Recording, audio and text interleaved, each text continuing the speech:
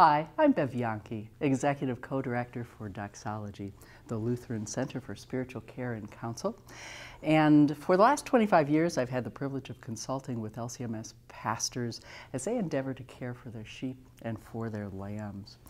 Recently in Doxology, I've come to understand not only new pastors, but very seasoned pastors appreciate an opportunity to learn more about making referrals to the right people for the right reason in the most helpful ways.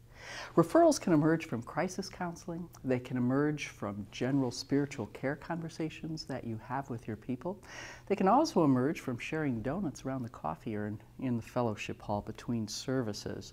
We won't even mention what kind of referral opportunities might exist as you observe your voters' assembly meetings from time to time.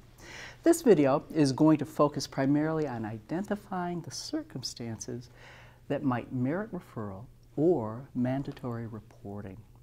At the close of this video, you're going to have a couple of pieces of information that will be useful to you. First of all, you will have crafted some very essential language to set the scene for a referral.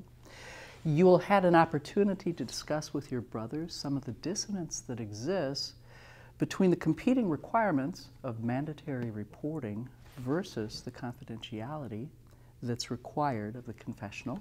You're going to have increased confidence in determining just how sad or just how anxious someone should be before you refer them.